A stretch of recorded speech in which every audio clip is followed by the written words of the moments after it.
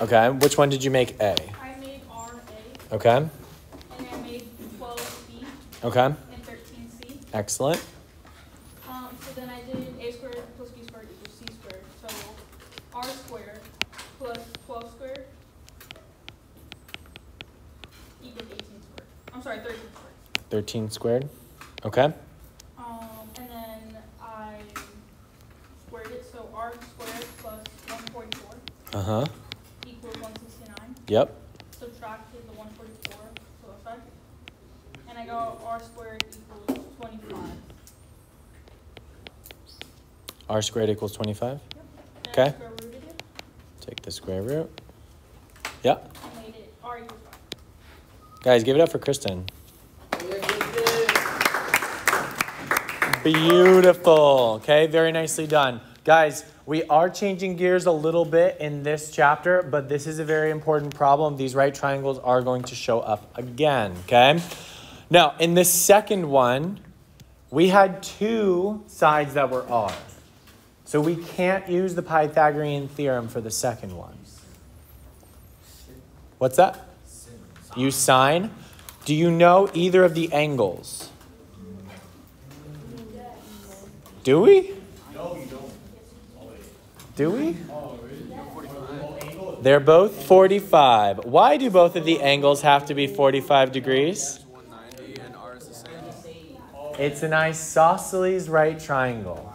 So now you could have used sine for this one. Sine of 45 would have been R over 18. You could have also used 45, 45, 90 rules, right? That would make R little a. That would make this R little a. And that would make the 18. Who remembers 45, 45, 90 rules? A times the square root of 2.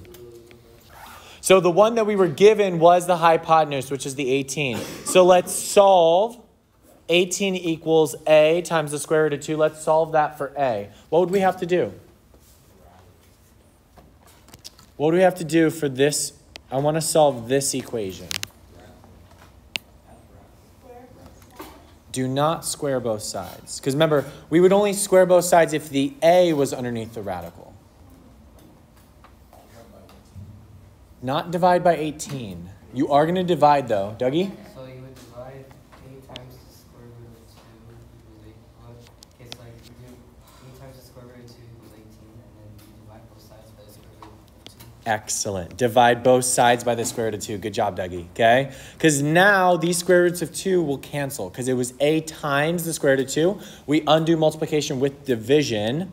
So now we have A equals 18 divided by the square root of 2. And if you plug that into your calculator, let's see what we get.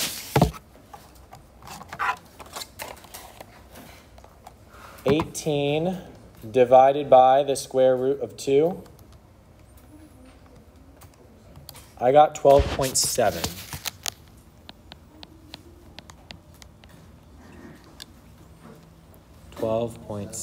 Okay? Did anyone do it a different way? Yeah. You did the Pythagorean theorem? Okay. Hey, I want us to pay attention because Anja did it a different way, and this is also correct. How'd you set it up, Anja? Why did you set it up like that? Very good. These are my two legs. My A squared plus my B squared should be equal to my C squared. Okay, what'd you do after that? 324. Okay. What's R squared plus R squared? No, it's not R to the 4th power. You didn't do that. No, I just like knew to do it divided by 2. Ah. So let's see why. Remember, R squared plus R squared, do you agree that's 2R squared? So now when we divide by 2, Anja, this makes sense now. 324 divided by 2 is 162. So we have R squared equals 162. What do you think we're going to get when we take the square root of both sides? 12.7. So R is equal to 12.7. Okay? You get the same answer regardless of how you do it, guys. Okay? Feel free to use either method. Go ahead. Make sure you set a timer, okay? Grayson, put it away. Yes. right, guys, so we're going to start today with lesson 10.1, okay? This involves a new geometric shape, which is called a circle, okay? So the first thing that I want you guys to do is I want you guys to go ahead and I want you to look at all of these 5 different vocabulary words, and they're labeled on the circle on the right, okay? There's a chord, there's a secant, there's a tangent, there's a radius, and there's a diameter. We will talk in more depth about each one of these, but right now I want you guys to kind of not guess, but like do your best to write down a small definition next to each one, okay? We'll do one together. So let's look at the chord. So find the chord on the diagram. Do you guys see the chord? What do you notice about the chord? It's a straight line. Okay, so it's a straight line. Does it end? Okay, so it ends. Where does it end? On the other side of the circle. On 2 edges of the circle. Okay, so it ends at the edge of the circle.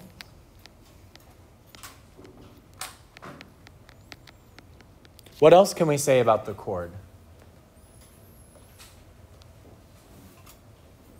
It's placed on the top. It's kind of like on the top, right? It's not going through what? The diameter. The middle, okay? It's not going through the middle. So I want you guys to do that same thing for each of these. I want you to write your personal definition for each one, and let's see how close you get to the actual formal definition. So go ahead and try that. Do the next 4. Go. Tell me what they think a secant is. A secant. I got a circle. What is it, John? It's like the chord, but it keeps passing through the line. Excellent. It's a chord that extends past the circle. So it's a chord that's a line, okay? Please make some sort of note that a chord, we said it was a straight line, right? But it's actually a straight line segment, okay? Because segments, remember, end on both ends. Do you guys agree? Lines continue on forever. So the only difference between a chord and a secant is that one's a line and one's a segment. A chord will be a segment, a secant will be a line. Do you guys see that? Okay. How would you describe a tangent? Go ahead. 9 degrees and it runs like touching the outside. Very good, Zach. There's a 90-degree angle, but with what? It forms a 90-degree angle with what? Good. 90 degrees with diameter. And you said what about it? What was the second thing? It touches the outside. Excellent. It touches the circle at one point.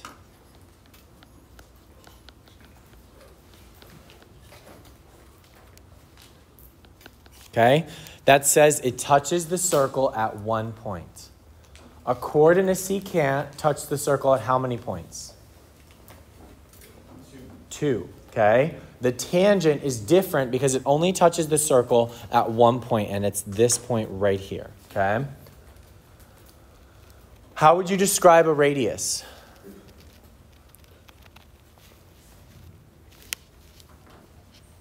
How would you describe a radius? Go ahead, Hannah.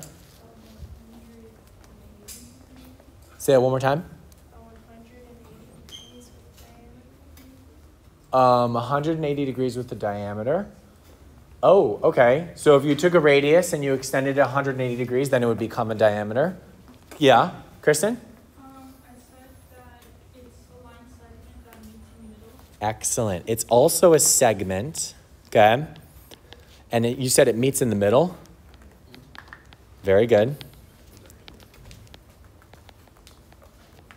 It's one endpoint is in the middle. Where's the other endpoint? Touching the outside. On the outside of the circle, okay? So one, and then the other one is meets in the middle and the edge of circle. I'll just put and the edge, okay? We'll call that the edge of the circle. And then what did you say, Grayson, about it? It's just half of the diameter. It's half of the diameter. Perfect, okay? Let's write that over here on the left. It's 1/2 the diameter. Okay? So if my diameter was 10 units, how much would my radius be? 5. You just divide it by 2. And if my radius was 3 for a different circle, how much would my diameter be? 1.5. No. 6. So if you're given the radius, multiply it by 2 to get the diameter. If you're given the diameter, divide it by 2 to get the radius. All right, and then how would you describe a diameter? Go ahead, Cody. Cuts the circle in half. Okay, and it is a segment. Very good. Now, I'm going to update this definition for diameter. Do you agree that it is a chord? But what's so special about the chord? It passes through the middle.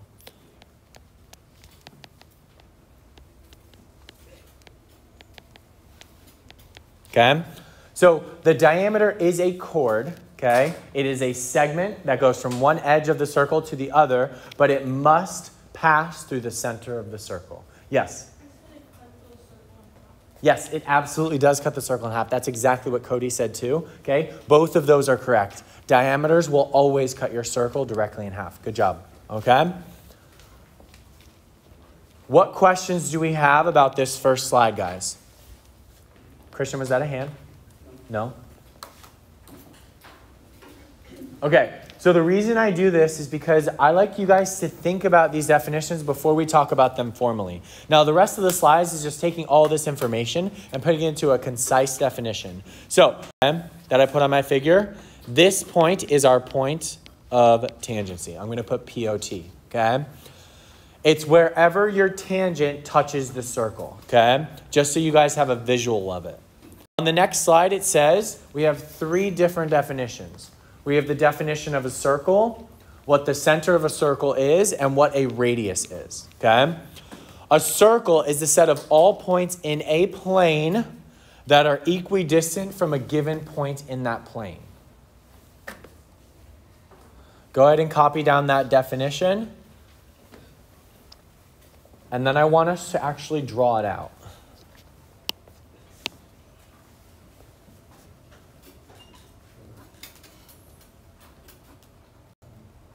Okay, so how I want to describe what a circle is, okay, is I want you to start, and I want you over on the right side of your notes, I want you to draw just a dot, okay? A singular dot. Now, in Notability, you guys are going to be able to draw a circle around that dot and hold it once you reach the other end of the circle, okay? So draw a full circle around that dot and hold it. I can't because I'm not using Notability, but if you guys hold it, it will create a perfect circle, okay?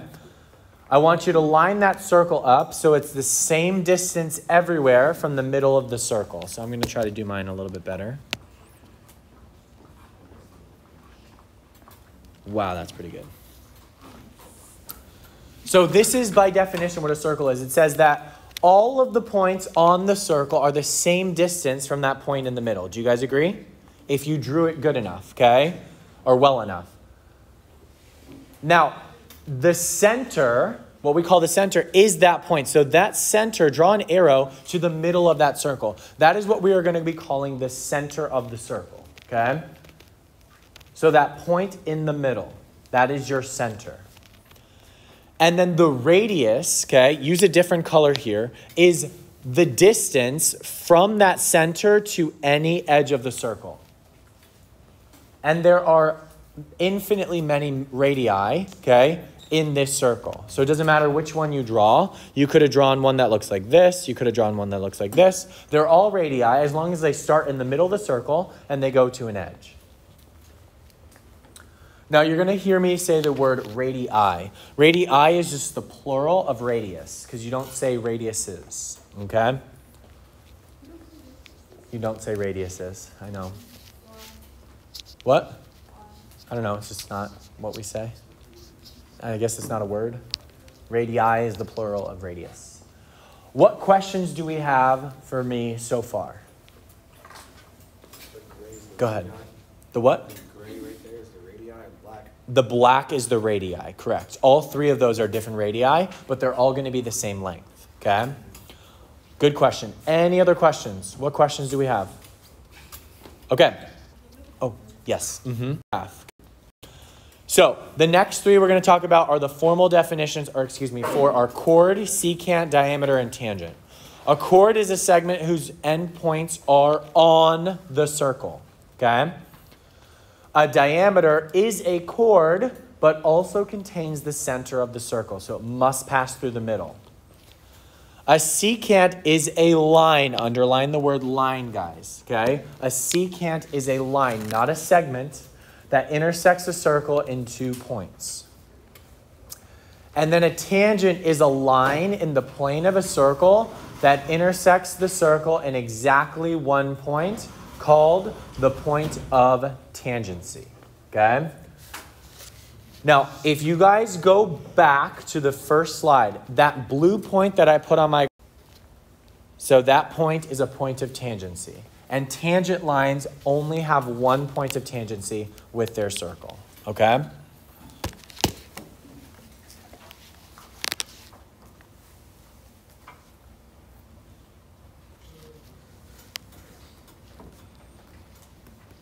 What questions do we have on this slide?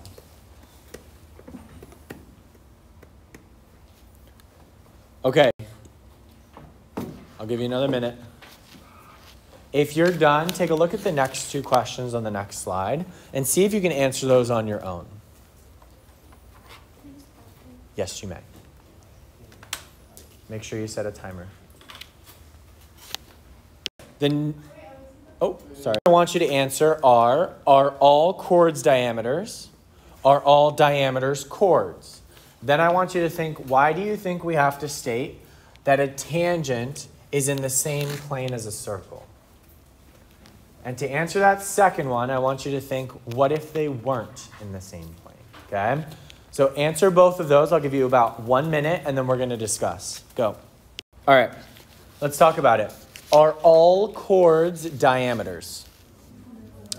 No. Why not?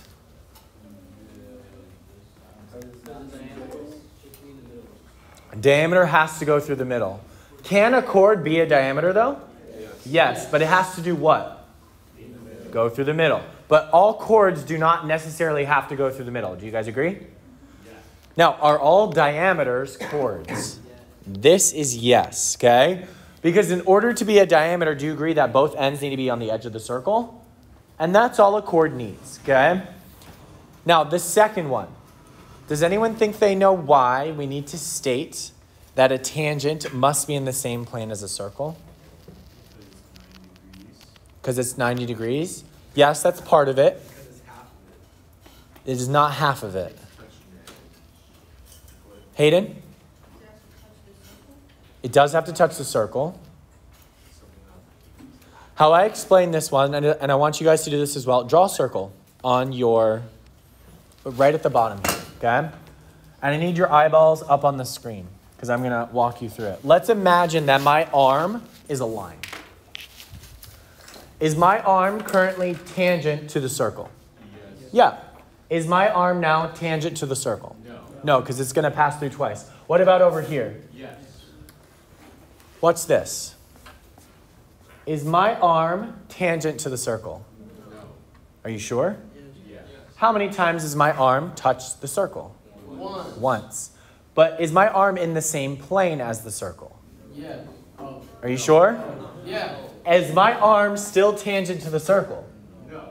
It sure is. It's only touching one time. Do you see how more complicated it becomes once I extend it off the same plane? Do you guys agree that the circle exists on the plane of the projector, correct? And as soon as I was like this, you guys were all like, yeah, it's totally tangent. Yeah, it's totally tangent. And then we're all like, I don't really know.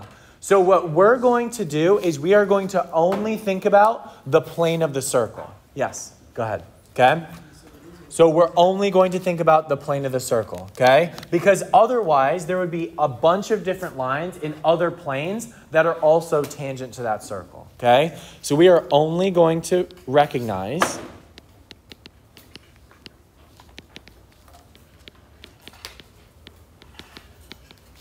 the plane of the circle.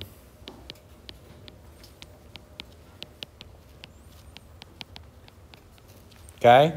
Because otherwise, you get all these other lines that could be touching your circle at one point, but not necessarily tangent to the circle, and not necessarily forming a 90-degree angle with the diameter or the radius.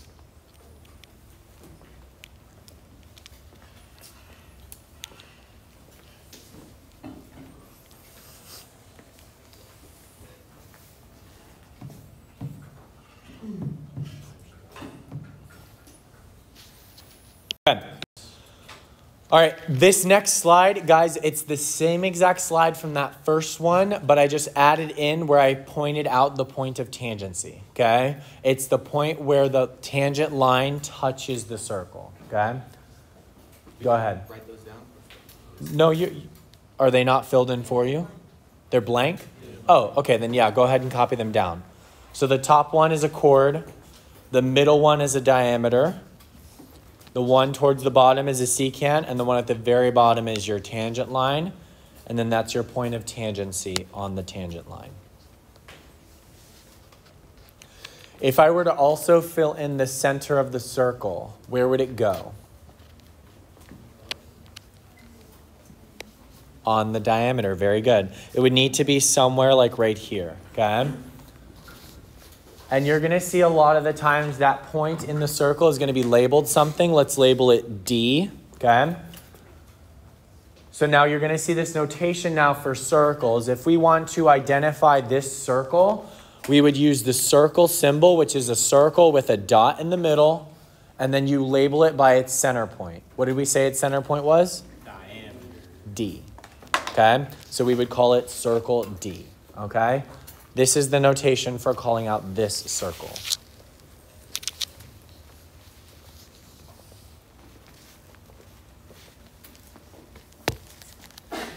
Bless you. All right. So point O is the center of the circle. Name each of these in the figure. Okay, let's do this one together. You may want to extend the point on O just so it intersects in the intersection. Okay. What would we call OM? It would be a radius. Very good. Why is it a radius?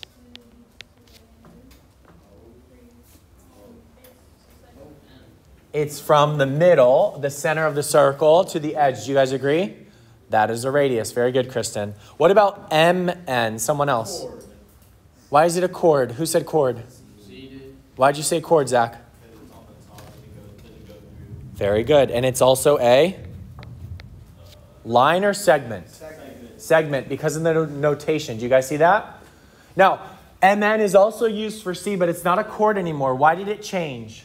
Grayson? It's not a segment anymore, it's an actual line. It's an actual line. So what do we call it now? Secant. This is a secant. Very good. Okay. When you add those arrowheads on top of the MN, it becomes a secant. What about MQ? That's a diameter. Very good. Is it also a chord? Yes, but I would expect you to label this diameter because I want you to be as specific as possible. Okay. What about ML? Very good. It's a tangent. Now, remember, tangents have to be lines. Is this a line? Is it a line? No, it's a segment. So we can't just label it tangent. We have to be specific. We have to say it's a tangent segment. Okay? We have to say it's a tangent segment. Now, tangents can be segments, rays, or lines. The only one that's a true tangent with nothing afterwards is if it was a tangent line. For example, letter F. ML as a line is just our tangent. Okay? We don't need to say it's a tangent line. If you do, it's fine. It's not going to be wrong. But just make sure you specify if it's a segment or a ray. Okay? What would we call point M? It is not the center and it's not the tangent. It's the point of tangency. Okay?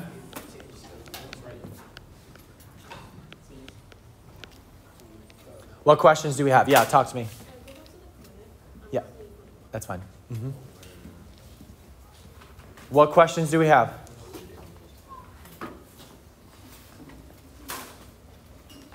Yeah, Scott. Yeah, set a timer. Okay. Now, the next thing we're going to talk about are common internal versus common external tangent lines, okay? Now, they're very, very easy. A common internal versus a common external involves two circles, okay? So as you'll notice in the diagram, how many circles do we have in each of these? Two here and two here, okay? So what you do is you draw a segment from one circle to the next, right? So go ahead, use a different color other than black, and draw the centers of each of these two circles. I know it's a common tangent because do you guys agree that that black line is tangent to both circles? Do you guys agree it's tangent to both circles? Yes. Cool. Now draw the line between the two centers of the circles. If the line that you drew crosses the tangent line, it's an internal tangent. If it doesn't cross, it's an external tangent. Do these two lines cross? No. They don't cross or don't intersect. Correct. So if they don't intersect, we say it's external, okay? It's external. So this is an external common tangent. Okay? Now we do the same thing for the second one. What do you think this one's going to be? Internal. Because if we draw our two centers and we draw it across, do you guys agree they intersect right here? So in this case, they do intersect. So we would say it's an internal tangent. Pardon the interruption. Marco Sanchez, please report to student services. Marco Sanchez, please report to student services. Thank you. Okay. How are we feeling? What questions do we have right now? Yes? So for the one on the left, is that like a segment or a line? Because I thought the tangent had to be a line. You're absolutely correct. So it is considered a tangent, but they should be more specific and say it's a tangent segment. If you want, just so we're clear, you can go ahead and put arrowheads on the edge of that. Wait, so that... Oh, because the other one's a segment, so it wouldn't Correct. cross anyways. Okay. Okay? Good question. What other questions do we have? Okay, so next thing we're going to talk about is the difference between congruent and concentric circles, okay? Congruent circles are circles that have congruent radii. How I want you guys to point this one out is I want you to draw the radius of the inside circle and give it a segment mark so you know it's that distance long. Then draw a similar sized circle over here and give it the same length for the radius. Congruent circles are the exact same size. That means that their radiuses, or radii, need to be the same length. So if this radius was 3 units and this radius was 3, would you agree both of those smaller circles are the same size, they're congruent? Correct, okay? Congruent circles, they don't need to be overlapping, they don't need to touch, they just need to be the same size. They have the congruent radii. Concentric circles are circles that lie in the same plane and they have the same center. So for example, do you see the two circles on the right-hand side? Do you agree that they both share the same center? Yes. These two circles, although they're not the same size, they are concentric, okay? Now, are those two circles congruent? No. The answer is no. Why not? Different sizes. They're different sizes. Very good, okay? So you can be concentric and not congruent. Can you be both? Congruent and concentric? You sure can, but what would be the case if they were both congruent and concentric? It would be overlapping. It would be the exact same circle twice. Okay? All right. Tangent circles. So, coplanar circles, that means they lie in the same plane, that are tangent to the same line at the same point. In other words, the two circles are going to touch at exactly one point. Okay? You see an example on the left where they're just touching on the outside. And you see an example on the right where they're literally, one's inside of the other one, and they touch on the very edge of the circle. Okay? What do we call this point where they do touch? External. Nope. The point of tangency. Very good. Okay? We call that point the point of tangency.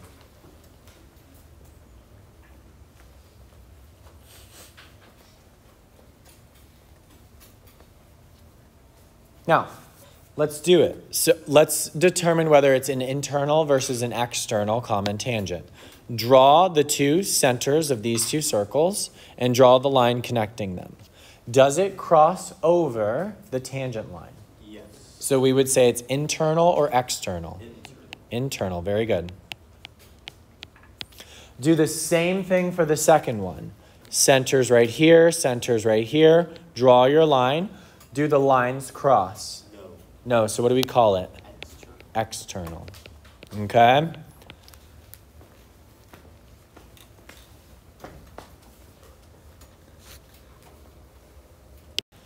That way we can all study these definitions. All right. We already touched on this, but we're just putting it into a theorem. It's the tangent line to circle theorem. It says in a plane, a line is tangent to a circle if and only if it is perpendicular to a radius of the circle at the point of tangency. Okay? So basically, any tangent line is going to be perpendicular to the radius, and that is the tangent line to circle theorem.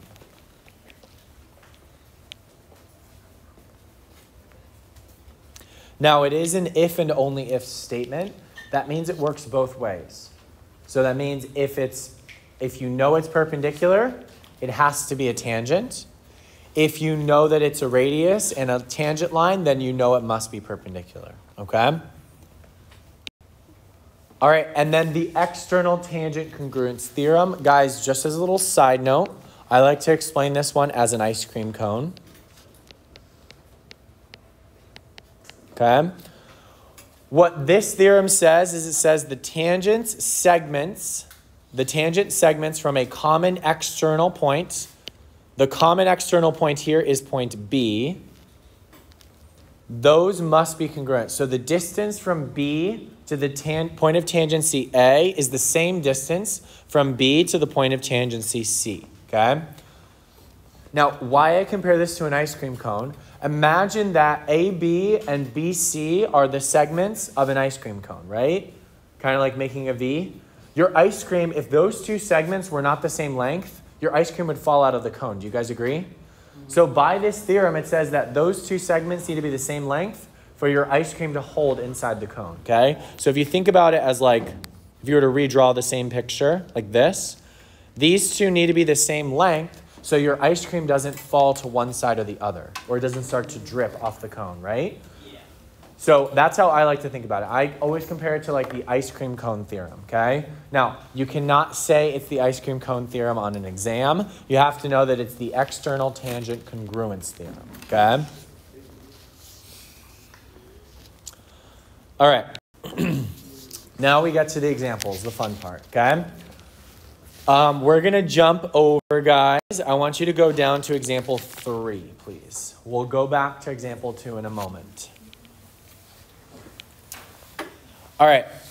In example 3, it says, name a line that's tangent to circle P, but not tangent to circle O.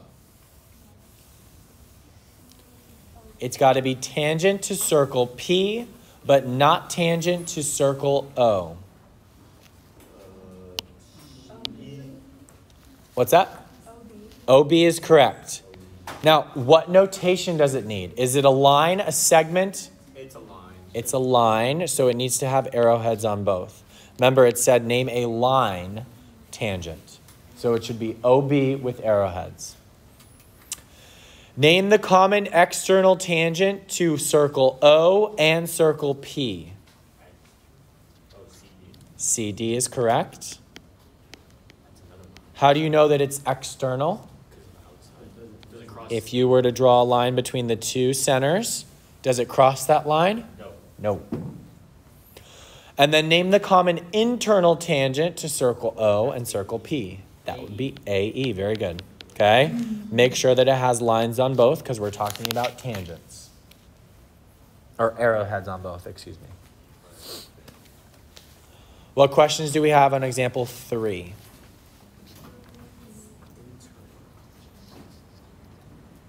Are we okay?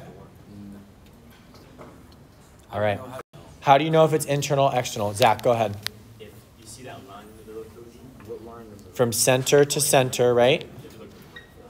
From center to center. If it crosses over that line, it's internal. If it doesn't cross that line, it's going to be external. Okay? I just had to write that. Yep, you got to draw that line in yourself. I didn't know if it's internal. Wait. Okay. Example 4. Circle M and circle N are tangent at the point P. Guys, make a point at point P. PR and SR are tangents to the circle N. And circle N has a diameter of 16. PQ is 3 and RQ is 12. Let's find PM. So let's go ahead and fill in some information. First off, it told us that PQ is 3, so let's fill in a 3 there. RQ is 12. And we know that the diameter of N is how much? 16? 16.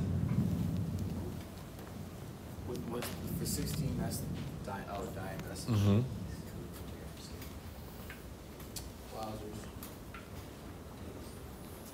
So that would mean that the radius of N is how much? 8. Very good. So we know that it's 8 and 8. Now remember, N and M are both tangent, correct? And circle M has one edge on the edge of N and one edge of its circle in the middle at N. So if we were to draw another radius here, right? We know that that radius is 8. And that's the diameter of circle M, correct? So what's the radius of circle M? 4 and 4. PM then would be the radius, right, of circle M. So it's going to be 4, okay? MQ. Now this is where it gets a little tricky, guys. MQ. I want you guys, it's not even a segment that they drew for you. So draw it in. Start at point M and draw it to Q.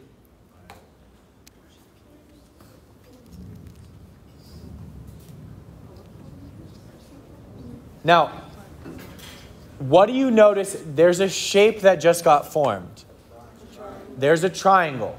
Now, I need you guys to make this connection. That point P was a point of tangency. Do you guys agree? Yes. What is so special about points of tangency? 90 degrees. They form a 90-degree angle. Very good. So this is not just any triangle, but a right triangle. So in order to figure out MQ, which is this guy right here, we can use what theorem? The Pythagorean theorem. So we're going to do a squared plus b squared equals c squared. What can I plug in for a? 4. The 3 or the 4. Good. Let's do 3 squared plus 4 squared should equal my c squared. This is going to be 9 plus 16 equals c squared. That's 25 equals c squared. So c is equal to? C is equal to 5. So I know now that MQ is 5 units.